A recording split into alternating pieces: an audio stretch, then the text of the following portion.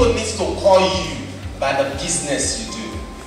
With that mindset of an entrepreneur. If you keep going out as a real estate sales agent, oh sorry, it is wrong. So that's a very complete wrong name you should have. Now, if you have this opportunity now, right now, that has been presented to you, that was what I asked that if you've been in this business for 1 year, at least minimum, if you don't have anybody in your team at all, you should have minimum 400 to 300 persons in the team. Then your direct people should be close to almost people you see every day that you hang out and talk business. Should be nothing less than 10, 20. They are called your mastermind.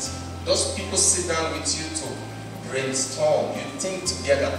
You set the next target, the next goal of what you want to get in the next 3 months. How many of us have some major goal that you want to achieve this year? Major goals you want to achieve this year. Now you're going to take your pen. Do that for me. Humbly introduce the person of Mr. Yemi Aziz.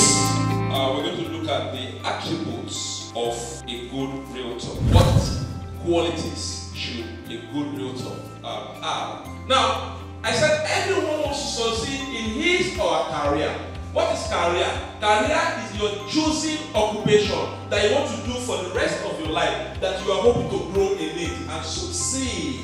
So when you have a career, the intention is to actually succeed.